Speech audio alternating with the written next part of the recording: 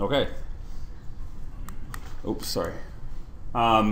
So as you can see by the authors list, this is a collaborative project involving a number of researchers from a variety of different government agencies. I'm going to be really brief on the background here. Many of you know in this room that the lake trout was once the apex predator in the Great Lakes.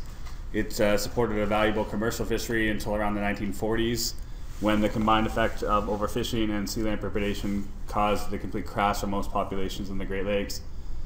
A lot of effort has gone into restoring self-sustaining populations, including both the development of the sea lamprey control program, which Chris described, as well as fairly consistent stocking efforts since around the early 1970s. Despite all this effort, recovery of lake trout populations across most of the Great Lakes has been rather slow. And there are a number of different possible explanations for this, including things like sea lamprey predation. A new kind of new theory is the early mortality syndrome from thiamine deficiency, as well as egg predation, things like that. But one other possibility is that low recruitment is a result of inappropriate spawning behaviors in hatchery-raised fish. There are a number of anecdotal observations that suggest that hatchery-raised fish may not be behaving normally during the spawning period, but the hypothesis has been difficult to test, mainly because it's very difficult to study the behavior of these fish in the Great Lakes, and this has a lot to do with the timing of the spawning migration, which is in the fall when conditions are rather ugly. In fact, most of what we know about lake trout spawning comes either from commercial fishermen or studies that are conducted in small inland lakes, and in fact the behavior of wild lake trout in the Great Lakes has not yet been fully described. So that kind of is where this study comes in. As I mentioned in the title, our study site is the Drummond Island Refuge, which is located on the south shore of Drummond Island in northern Lake Huron, highlighted here in orange. The refuge was established in 1985, primarily as an experiment to test the effects of sea lamprey predation on lake trout populations, independent of fishing pressure. But since around 2002 to 2004, there's been evidence of increased natural reproduction in the area. And most recently I heard that the adult population estimate was about 50% wild now in this area. So this is great news for the lake trout, but also good news for us because it provides us with a rather unique opportunity to study the behavior of wild and hatchery-raised lake trout in the same area. So that leads to the purpose and objectives of the study. The purpose was to describe and compare the fall spawning behaviors of wild and hatchery lake trout. And our specific objectives are to describe the physical and environmental characteristics that are associated with spawning behaviors, and then to compare whether the spawning behavior of wild and hatchery-raised lake trout differ. This was also a 3-year study, as was Chris's, so data collection ended last fall. And we're now kind of moving into the hardcore analysis phase and, of course, the paper writing. In this study, we used positional telemetry. So most of you probably know what that is, but if you don't, the idea is that the system takes the difference in time it takes for the transmission to get from the tag to 3 different receivers to triangulate a position for that fish. In our case, the positions seem to be estimated with an accuracy of about 10 meters of the true location of the fish. This is an image of the array. So it's right along the shore of Drummond Island. It changed a little bit from year to year, but it covered mainly the same area. We expanded it in 2011 and then decided not to do that again in 2012. On average, we used 140 receivers, and it covered an area that was at least 25 square kilometers, so a rather big array. You can see from the image here, we also had really fine bathymetry data, which was collected for us by Nigel Watrous. The resolution of that was 1 square meter. We measured environmental characteristics while we were there using mainly this Titus 900 weather buoy. It measured 7 different parameters, including wind, speed and direction, and wave height and direction, which were the ones we were primarily interested in. It also measured temperature and barometric pressure. We scattered temperature loggers throughout so that we could get an idea of the vertical temperature profile in the lake. And then last fall, we started working with Jay Austin from the University of Minnesota Duluth on a process-driven current model, so we could test specific hypotheses about how the lake trout are responding to local currents.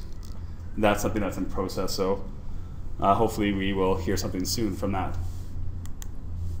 In terms of tagging, we tagged a total of 400 lake trout in 2011 and 2010.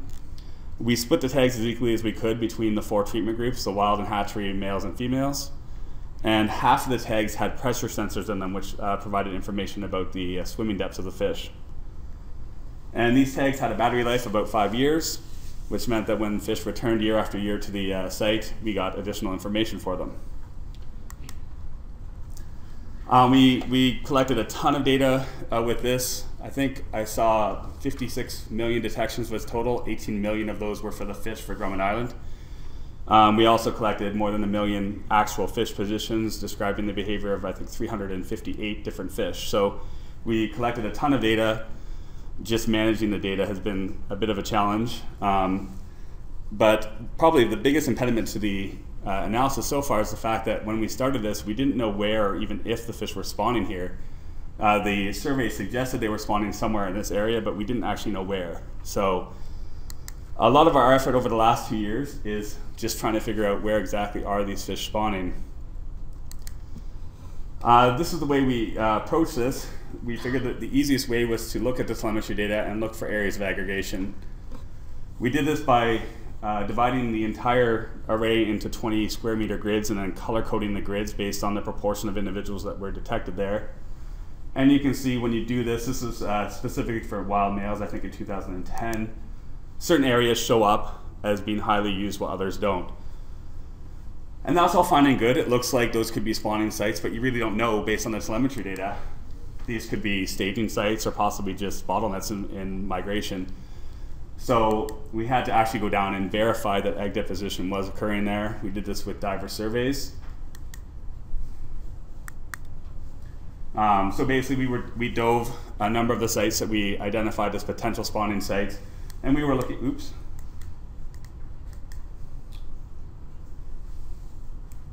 And hopefully you can see them here. We were looking for the eggs.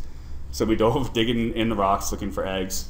In total, we have identified to date 6 distinct spawning sites. Often we saw large groups of fish, which was nice because it helped us to locate where the eggs would be. The thing that was most interesting to me and sort of the most was how widely the habitat characteristics ranged among the 6 spawning sites. So I'm just going to take some time here to describe these sites and kind of identify some of the things that were common and also some of the things that were different.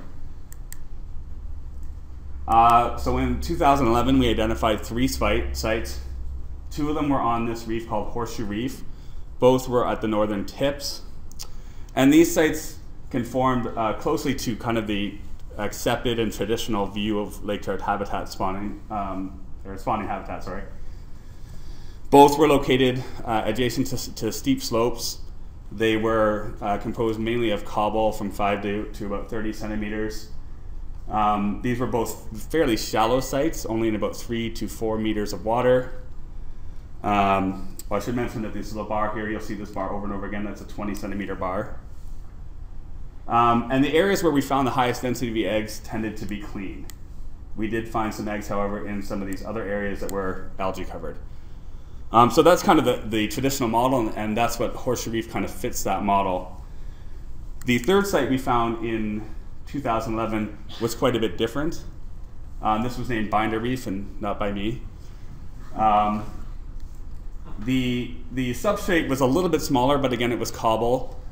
The thing that was mainly different here was the topography was completely flat. There's a slight incline, but it's a very flat area.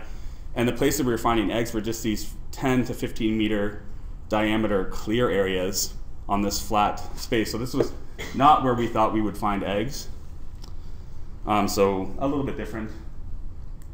As we move into 2012, the sites got a little bit even more divergent from the traditional spawning habitat. The first site was called Big Shoal, and it was largely just a big sheet of bedrock with these little piles of pitted limestone that was completely covered with algae. So it wasn't clean, and it was on this flat bedrock area. And there were a number of different piles of rocks. If you lifted up that top layer, though, underneath was clean substrate with nice interstitial spaces, so potentially good incubation habitat. Also, the substrate here was a lot larger than at the other sites that we found in 2011.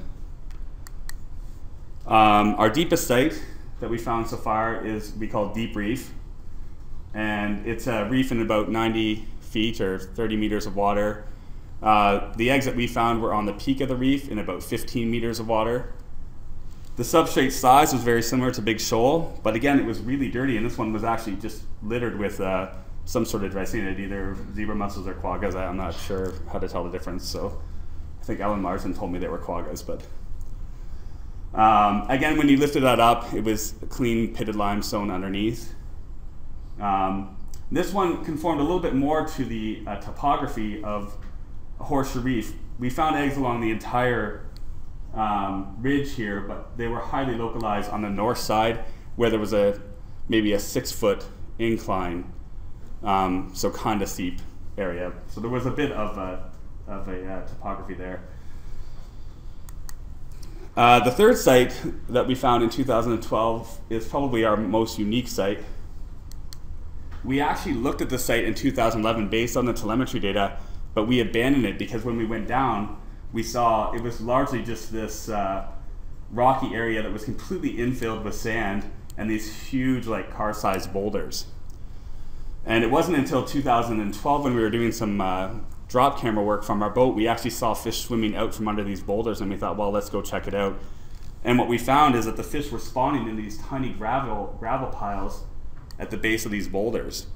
Quite often, actually, they were underneath. There were little caves under there, and they were spawning under there. So not at all where you would expect to find lake trout spawning.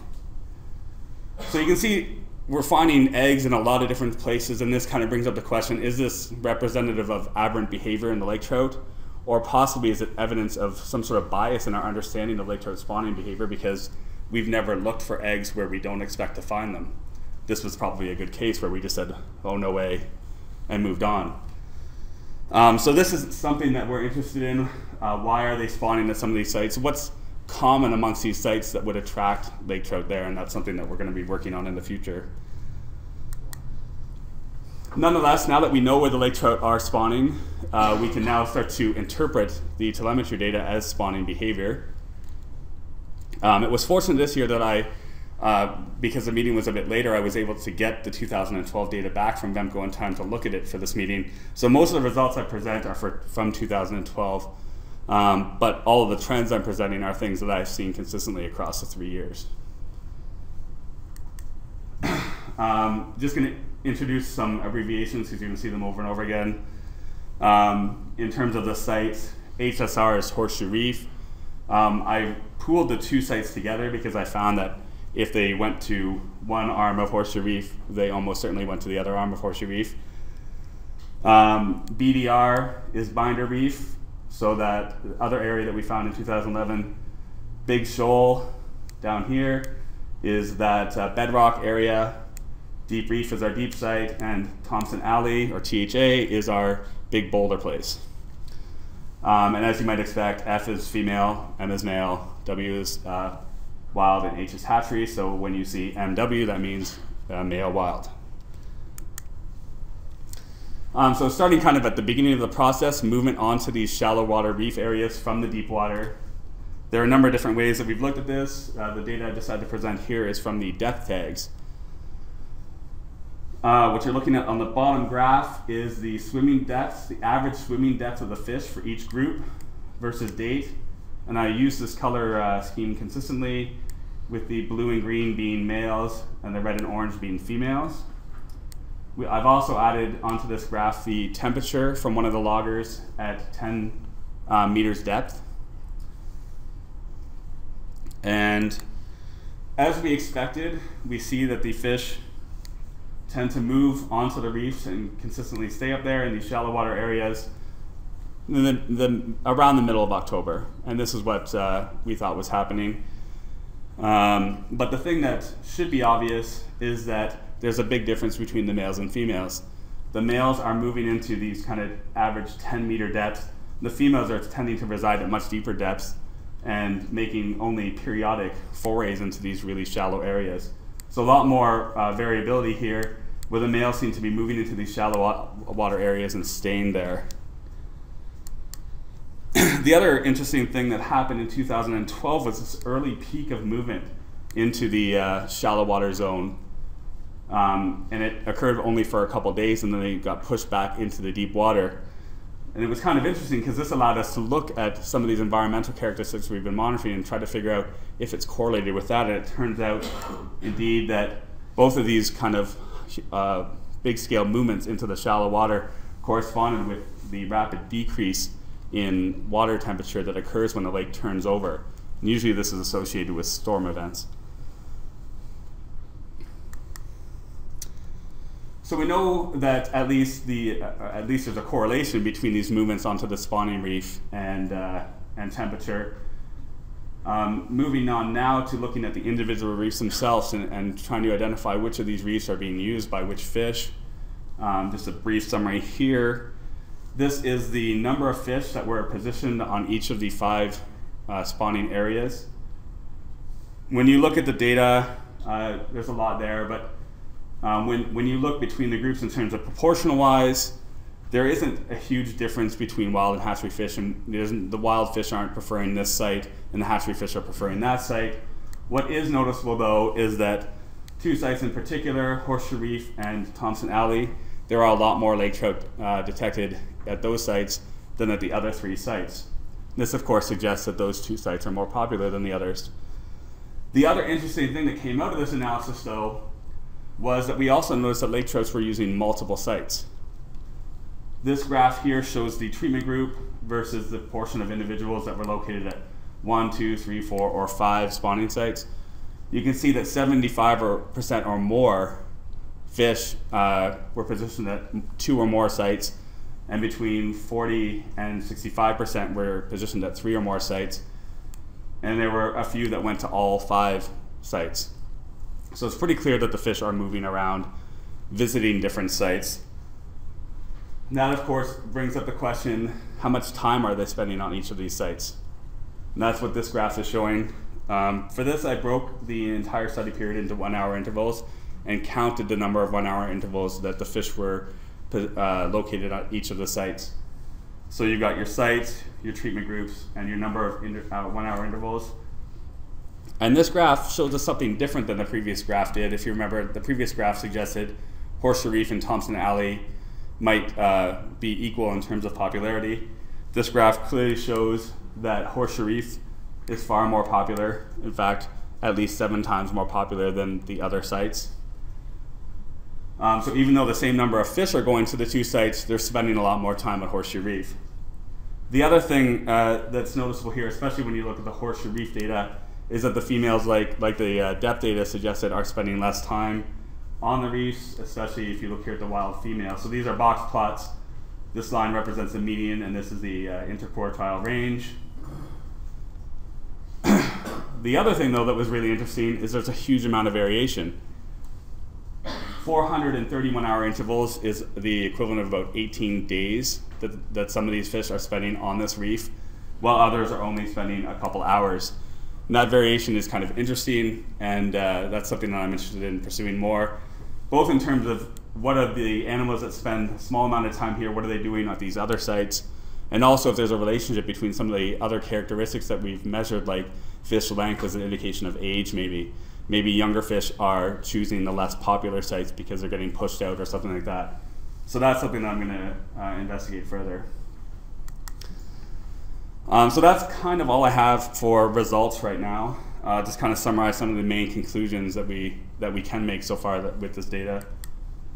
Both with the data I presented today and other analyses that I've done suggest that we've got a mating system that surrounds males aggregating on the spawning sites for sometimes extended periods of time, with females tending to reside in deeper water and then moving onto the spawning grounds just for short amount of times, just to spawn. We know that movement into shallow water reefs occurs in October and seems to be correlated with decreasing temperatures, although as I mentioned, we do have other environmental characteristics, so we can't say it's a causative relationship at this point. We need to look at some of these other relationships and look for correlations and all that kind of stuff.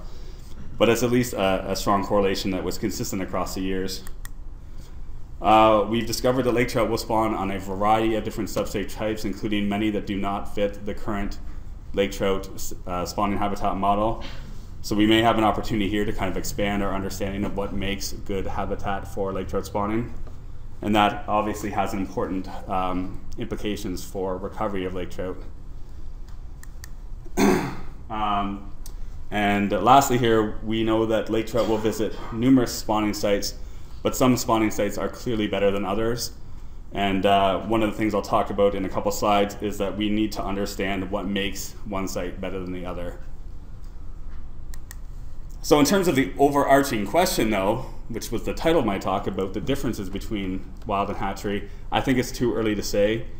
Some of the analyses that I've done suggest that there are differences, some suggest there aren't. Sometimes there is in one year and not the other. Most of the analysis I've done so far is kind of superficial, if you want to say, you know, we're scratching the surface here. I think if there are differences, they're probably more subtle, and we won't really start to see any true differences if they exist until we really get in there and look at what that fish is doing, etc. So I'm going to reserve judgment on that at this point and say that maybe next year, when Glada comes around, I'll have an answer for you on that. In terms of what next, as Chuck mentioned, we need to write some papers. So this year is going to be spent a lot on analyzing this data and writing papers.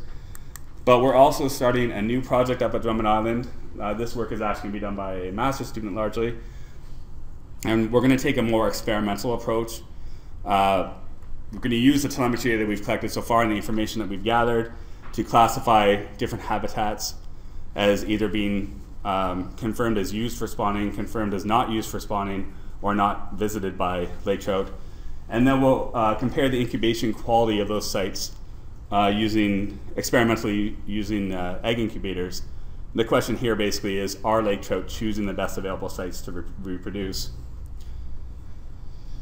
We also last year started a much smaller scale telemetry study in Thunder Bay on lake trout, and this is a collaboration with the University of Vermont, Michigan DNR, and NOAA. Last year we deployed a 24 receiver positional array, and we tagged 40 fish. And the questions here are center around understanding the differences in behavior at a natural reef area and these two artificial reef areas that were constructed to help restoration efforts, and also testing hypotheses surrounding chemical cues and how they might be used to attract lake trout to spawning reefs. And then the last thing I want to share with you here, through this telemetry we're able to learn a lot about lake trout behavior, but there's just some things that you can only learn by actually seeing the animals. So we were fortunate enough to get what we're fairly certain is the first video of lake trout spawning in the Great Lakes. So I thought I'd share a brief clip. We collected many, many hours of video, and I think this is probably the best clip that we, oops. Let me see. Yeah, I was gonna say, I don't know how to. So we're fortunate, this is actually some daytime spawning, which it's thought that lake trout spawn almost exclusively at night, so this is possibly a rare event.